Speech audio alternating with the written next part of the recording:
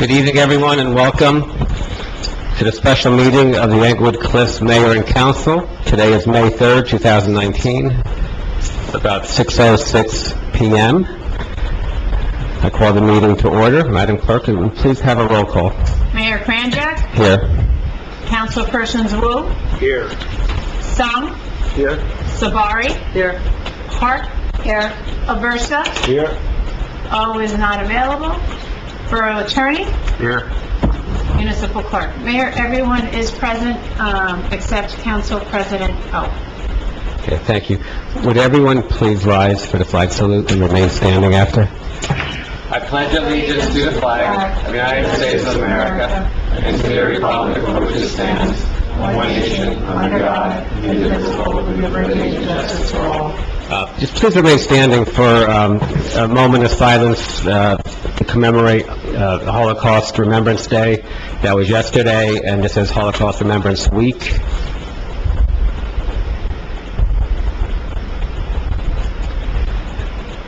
And the second moment of silence is to commemorate the Armenian Genocide Remembrance Day, which had been on April 24th, 2019, but this is our first meeting since then.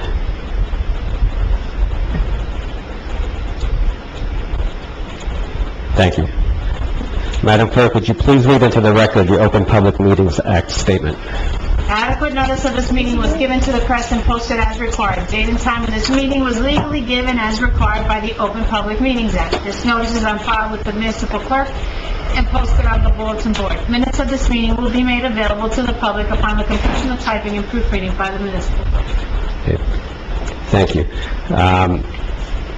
I see we have the public portion up now. Is it better to put that after the closed session? After for sure. All right, well, if anything changes, I'm going to open up again. So could I have a motion to open to the public? So moved. Second. All in favor? Aye. So if there's anyone from the public, which includes Katie from the record, if you'd like to come up and speak, just identify yourself and state your address. Yes.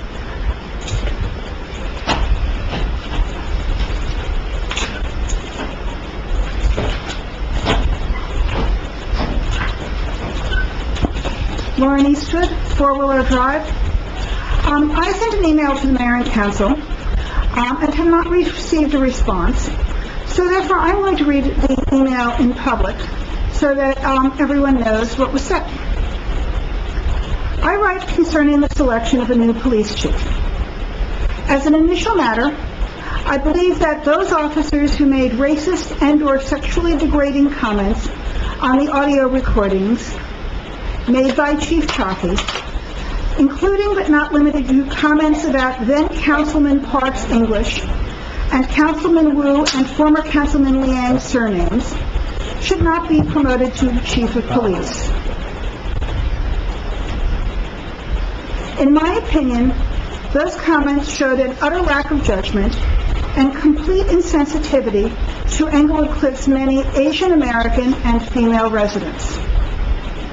Second, I write about Kane Kim's August 11th, 2016 email concerning Lieutenant Tracy, the unredacted version of which was included in the January 2018 through August 2018 Oprah requests and responses, which were posted on and subsequently removed from the borough's website. In my opinion, the incident described by Mr. Kim was as serious as the mockery on the choppy recordings. A copy of the email, which speaks for itself, was attached to my email. Third, I write about a statement in the transcript of Carol McMorrow's deposition, which Lieutenant Tracy's attorney attached to his March 7, 2018 opposition to motion.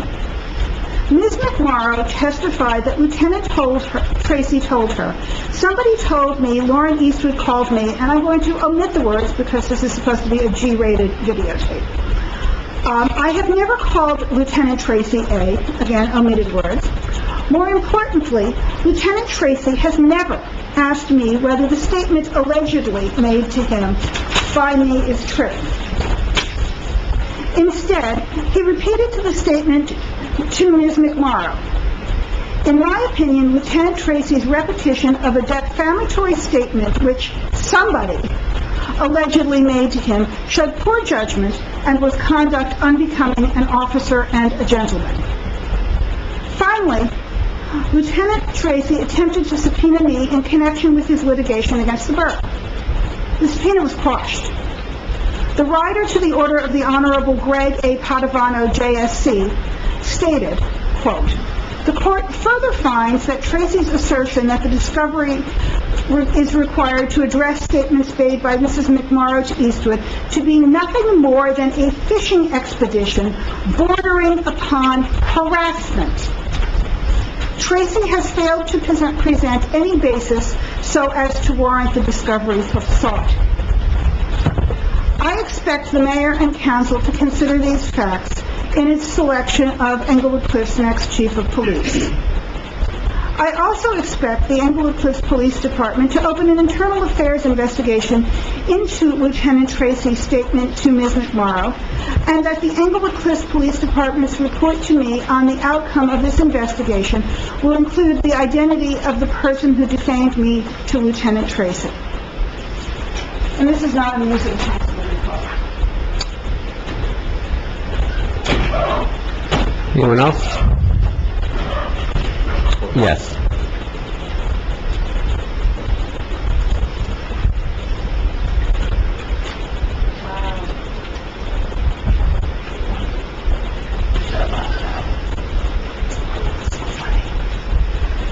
I think it's a pretty serious subject matter.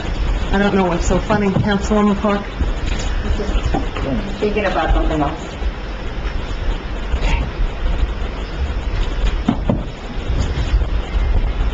Carol McMorrow, 489 Summit Street.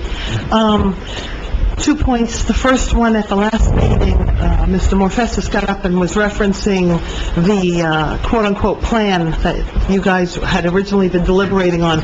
And I know Ms. Sabari made also disparaging comments about the plan that the prior Affordable Housing Committee worked on.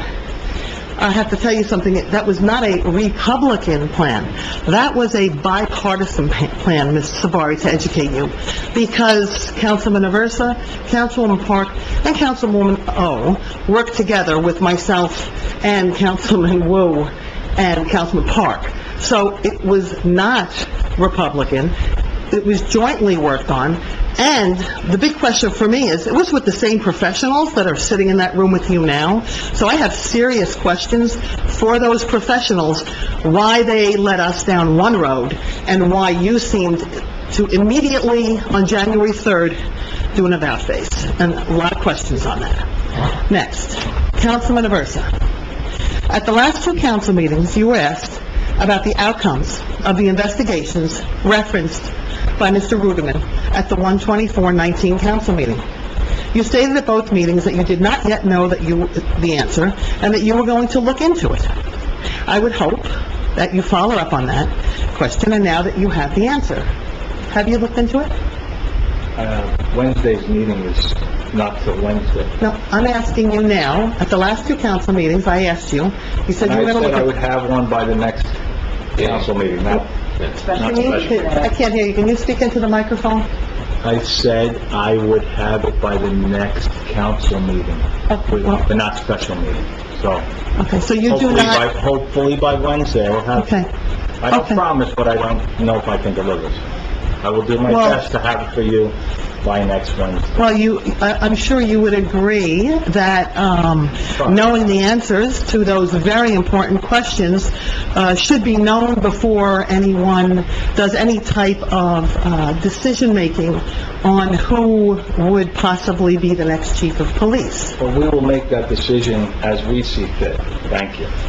Well, my question to you is, do you not want to know if any of the individuals that you are interviewing engaged in any wrongdoing prior to looking at them or considering them for the next chief of police? Ms. Savard? I really can't discuss the process with you publicly right now. I didn't ask the process. We're making a decision. I didn't ask you what the process. I asked you, do you want to know if any of the officers Again, that handed I'm not having in... that discussion with you today.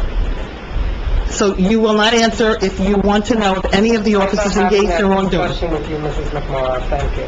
Okay. Councilman Aversa? I had also brought to your attention that you were the police commissioner in 2015, and it's my understanding that Sergeant Tracy jumped Sergeant Kotchis to become lieutenant. At the same time, Lieutenant Murphy jumped Lieutenant Muir to become the next captain. In turn, Muir sued, and the taxpayers paid for that as well. It's my understanding that the promotional policy that was utilized at that time was changed, and it was not approved by the mayor and council. And you were going to look into whether or not that was an incorrect promotional policy that was used, and if those two individuals had been promoted correctly, you were going to look into that, you stated at the last meeting? Same as before. Wednesday, I hope to have an answer. Okay, I'm just asking, I'm bringing it to you. And as I said last meeting, I don't even know if what you're saying is accurate, so I will find out everything. It's very easy to check. All you gotta do is check the minutes. I will find out for you. Okay, I did a quick look on the borough's website. I didn't see any vote on the council to change the promotional policy, so I'm curious if, in fact, it was changed properly. It just so happened that Lieutenant Tracy benefited, and so did Lieutenant Murphy. And I'm wondering if that matters, why you want to look into it or not. Separately, when I was getting a cup of coffee at the bagel store about 2 weeks ago, I ran into a resident. And the statement was stated to me, word on the street is they're going to make Tracy the next chief. I was quite shocked to hear this statement, because you just said at the council meeting you hadn't started the process yet for the chief of police. So I'd like to know how this resident knew, apparently spoke to some of you up here, that the next chief of police was going to be Lieutenant Tracy. Did you ask the resident how she knew that? I'd be interested in knowing it too. It should be out there either. I totally agree with you. Yes. Did you ask her? And there was other things that were said about another officer, which I'm not going to repeat right now, that I thought was disparaging. Did you ask this woman though, the one you ran into in the bagel store? I didn't say it was a woman, sir. Well, whoever it was. Okay, and I'm not under interrogation of what my conversation was. Okay, so That is something, excuse me. It's a simple It's fine, question. I just wanted to know if you asked. I actually did, and do not interrogate me, sir. I didn't. Okay. Your time is up, Ms. McMorro. No, Thank you. excuse me. Yes, it is. 5 minutes and Okay. 6 seconds, actually. That is very troubling. If you made decisions that Lieutenant Tracy is going to be the next chief of police, and you're discussing it with residents that stated that they spoke to some of you up here and did not afford Thank you for your time, but and you're did listening not to afford Washer. whoever, Warren talk. and I did don't know not what you're talking afford the other gentlemen, whoever they are, because I don't know who put their names in, they were entitled to a proper process. Okay, but thank you for your What he time. said is accurate. Again, we're not talking exactly. I know, where are you getting this stuff from? I But guess thank you. we're going to find out. Because I guess- cameras, So right? thank you This for is your for the time. I cameras. guess the bagel store is more accurate than the council, so we'll appreciate that. No, Ms. Sabari, I brought to your attention, there's serious allegations out We there. are not discussing with anybody, including you and any You other don't have resident to. of town. I'm going to bring facts to your attention if I hear that Well, that's there not a fact. are... The fact that you hear a rumor in a bagel store is It's not not a a fact. rumor. They said they spoke to That's you. actually a joke. They- So thank you, Ms. They said McMorro. they spoke to you. Well, they didn't speak to us, They so that's also were baloney. invited to the Eye on the Cliff meeting, but denied to go. That's a lot of bagels and lox. Oh, I understand. I wasn't invited to that. Okay, thank you. Okay, it's okay. I think that for the police committee, and I want you all to listen to this very carefully, you should have all the relevant documents in a folder for each of the applicants, everything that's happened with them, to them, from them, while they've been employed here, so that your committee can make a good decision. Absolutely. So I'm going to ask the borough administrator to make sure that she collects everything for everyone who You applies. have to ask her, that hasn't already been asked. I prefer not to be interrupted by you when I'm speaking. So I prefer not to. So I'm not talking to you, actually. I'm talking to the borough administrator. I'm asking her, actually, I'm telling her to make sure that the folders are complete with everything that should be considered for an applicant. It's fair. It's like any other promotion, any other position. This is not special. We've got a policy in place of how this has to be done, and it's no longer who's best friends with the chief. And as chair All of right. the committee, I'll make sure that everything is being followed. And I'll make sure I hold you to that. Don't you Okay. doubt it. I do doubt it, because I'm talking to you, but yes. You would. History predicts the future. I have plenty of doubt. History predicts the future.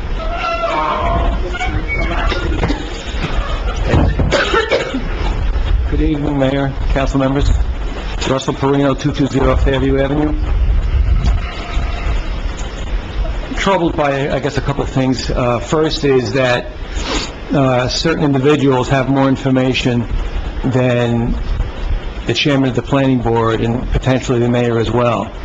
This publication, Eye on the Cliffs, is coming out with information that, from what I understand, is not in the public purview. I'd like to know how they're getting this information. They've made salacious attacks on the planning board. It seems to be increasing. I guess as the council here is marching towards, I call surrender, to the affordable housing folks here. It seems the planning board is the punching bag and the scapegoat. And I've tried to elaborate as succinctly as I could before, without violating my role as a planning board member. But some things were stated that are not just questionable, but outright lies. And I think it's my duty to appear before this council and to reject those statements as not being factual, but being false. And one thing that comes to my mind, and I've been sort of sitting quietly for the past few months, taking the hits on the chin, and I said, you know what, now it's time. Decision on the planning board matter, Normandy v. Planning Board, was handed down. And it's a little quick story as to how that happened. The trial was held, and Judge Farrington asked the parties, including the Borough Council, if they would like for that decision to be held in abeyance. Normandy agreed to do so, right? The planning board agreed to do so. In other words, we didn't feel any need for that decision to be rendered, because if it was, it would most likely trigger other litigation activity, right? Common sense. Karen Geiger jumped up and wrote a letter in saying, Judge, I really want that to be released. Al Wunsch, on behalf of the borough, wrote a letter to Judge Farrington. I really want that to be released. And the question I have is, who authorized the borough attorney to request that that decision be released? What would possibly be the purpose of releasing that decision, when clearly there's a bigger fish to fry here? If the affordable housing case is going to be settled in its entirety, the planning board issue goes away, right? So it's just common sense not to encourage further legal activity costing the borough more money. So if you read that publication, which is a complete piece of trash, it's not just insinuated, it's stated that planning board spending more money recklessly, blah, blah, blah, right? Paraphrasing.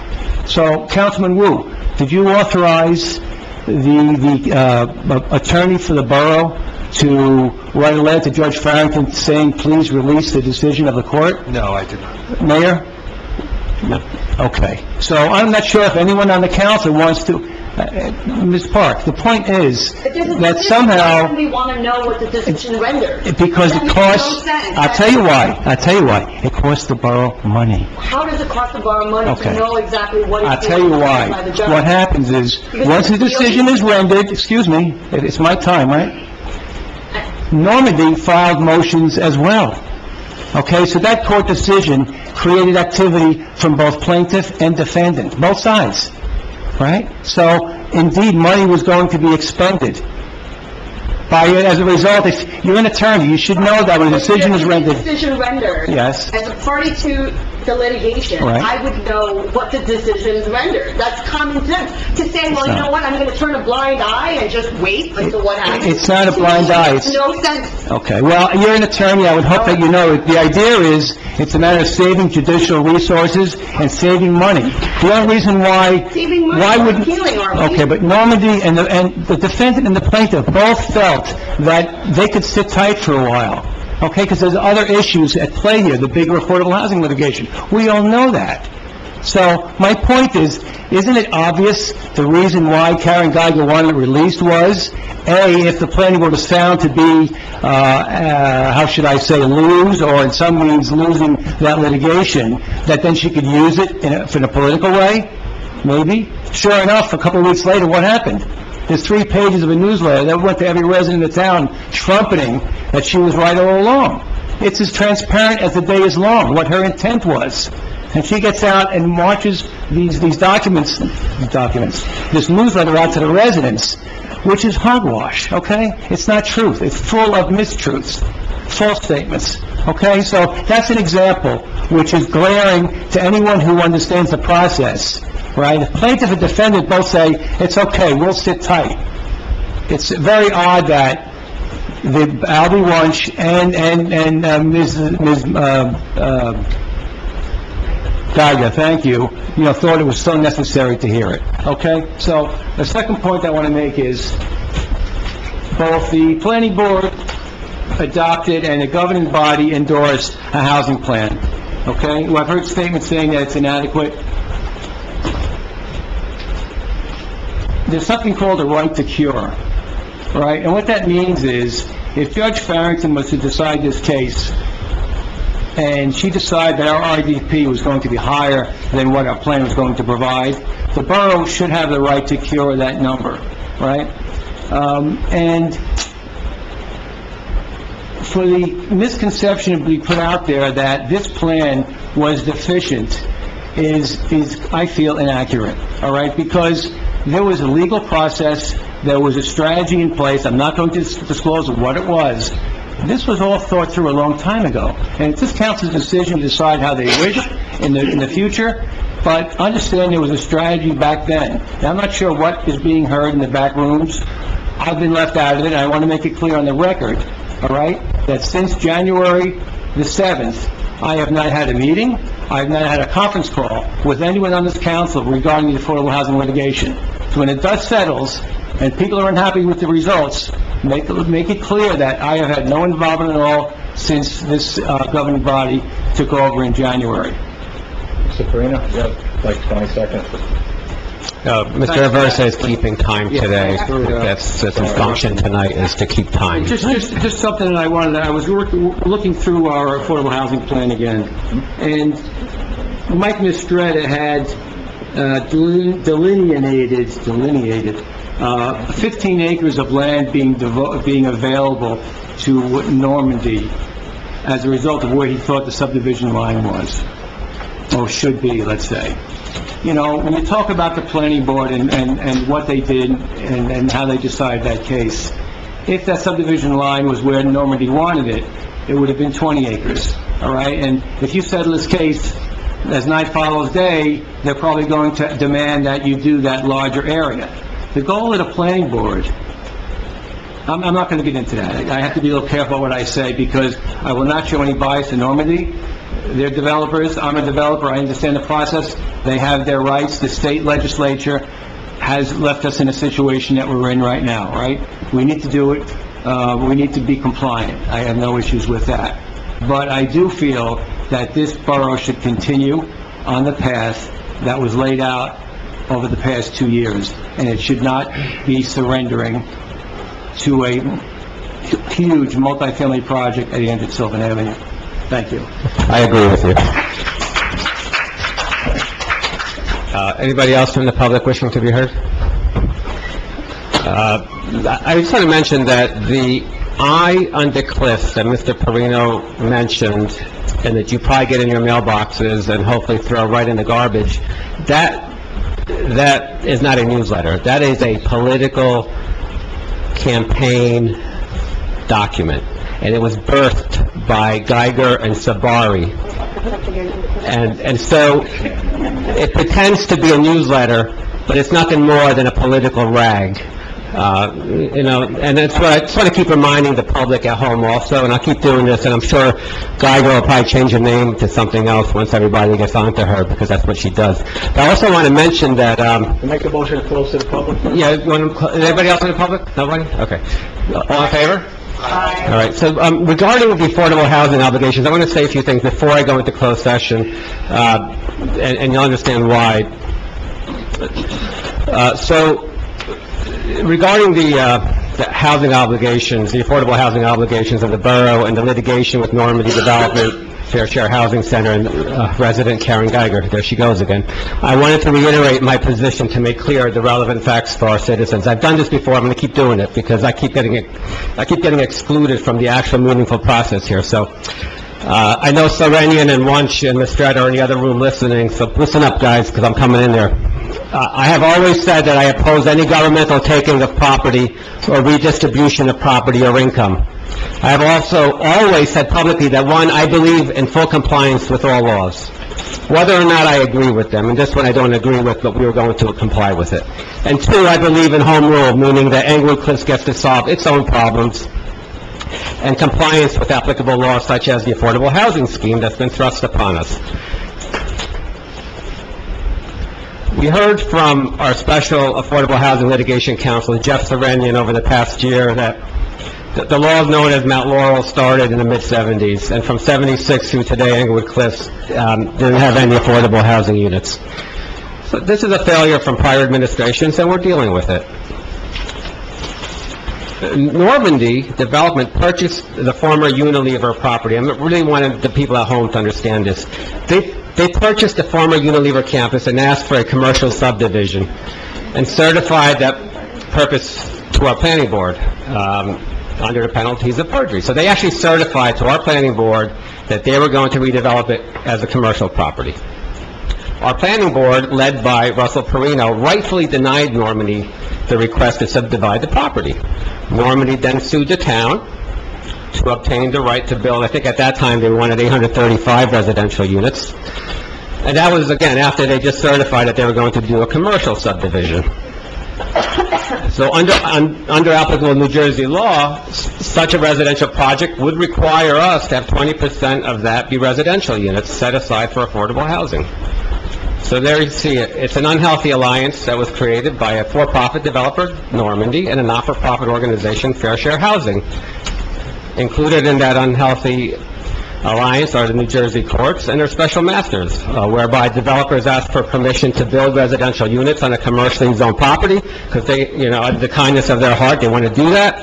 And the Fair Share Housing Center, New Jersey courts and court masters, along with cottage industry of lawyers and planners, they acquiesce to this land grab under the color of law. This is what's been going on in New Jersey. This is what's ruined New Jersey.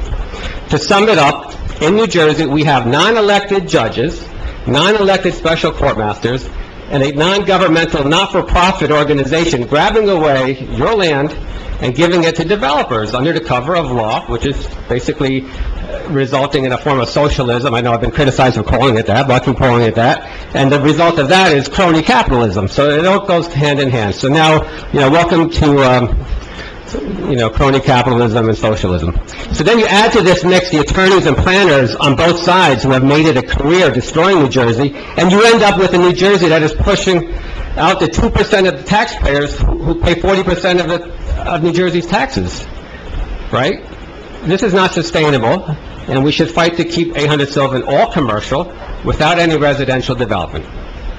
So it's been quite a drama dealing with this matter. We followed to the letter everything our special counsel, Serenian, and planners, Mistretta, told us we had to do in 2018. We did everything they asked us to do.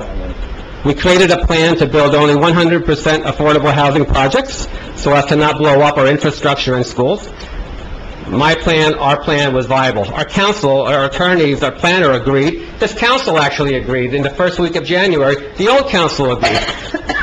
So what happened since January 3rd or 7th? I have no idea. I'm going to go into closed session now and try to find out. But you should also know that Mr. Serenian and Mistretta were challenged by the 2018 council all throughout 2018. We always included everyone on the council in the decisions. It was bipartisan. It really and truly was. We informed them. They knew everything that was going on.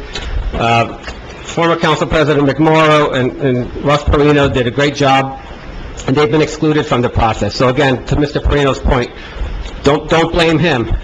He had nothing to do with this. So then came 2019 with Ed Aversa's Democratic Council majority. On January 7th, our affordable housing attorney Serenian stood in front of this borough's planning board and public and declared that our plan was good, viable, and reasonable. He also mentioned that we had the law on our side in case the court opined that we need more affordable housing units. In that case, Serenian made clear that the borough should be permitted to cure any shortfalls on its own and not be subjected to the toxic alliance that I mentioned earlier.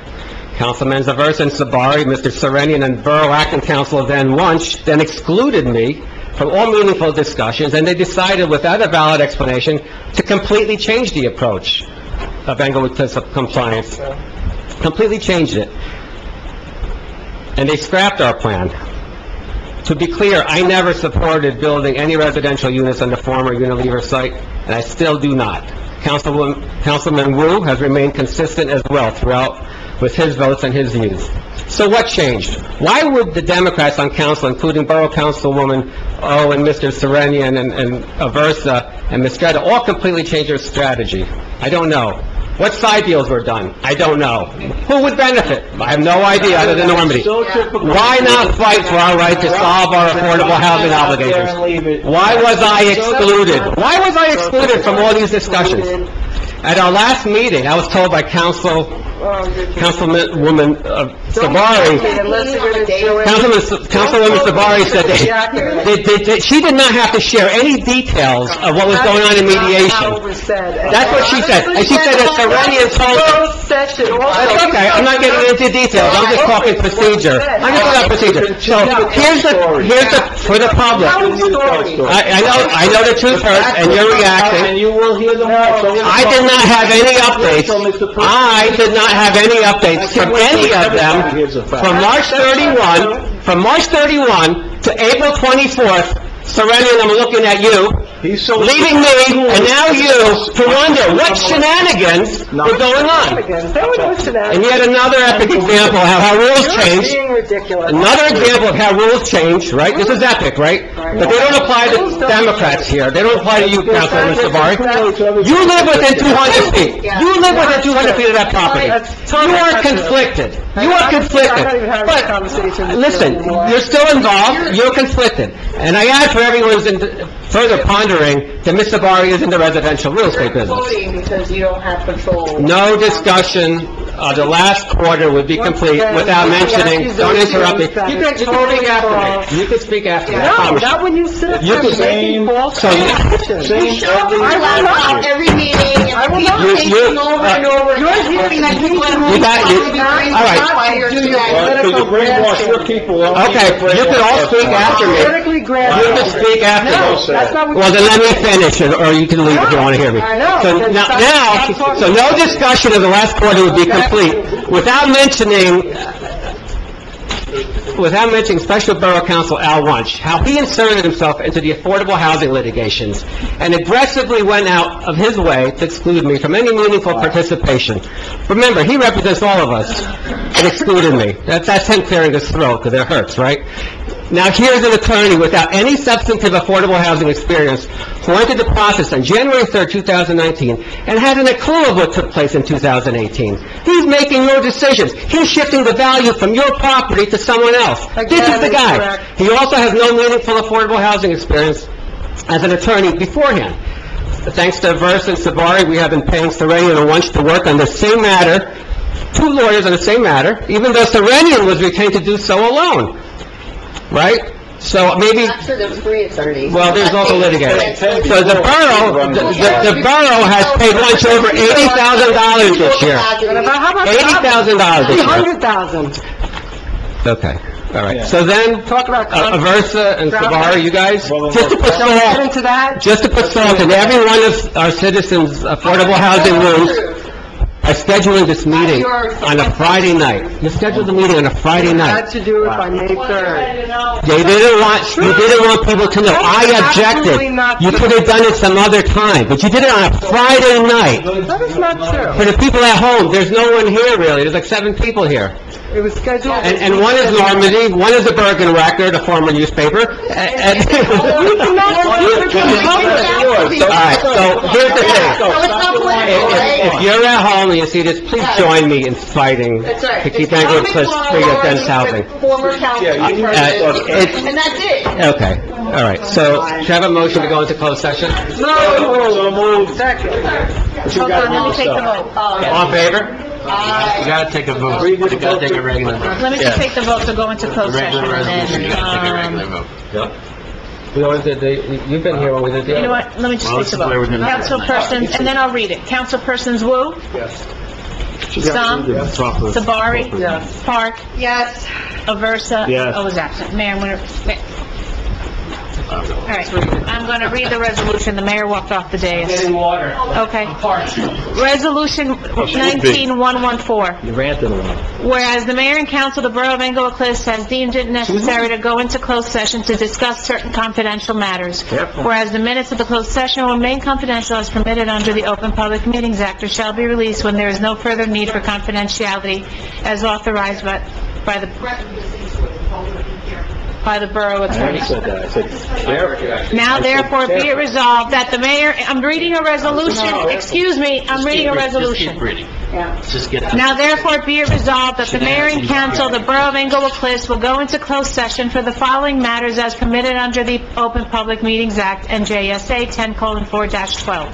Pending litigation regarding Borough of Englewood Cliffs docket number BERL 611915, Dana Ernest Sylvan Avenue, docket number BERL 6918, 800 Sylvan Avenue LLC, docket number BERL 908817. Thank you.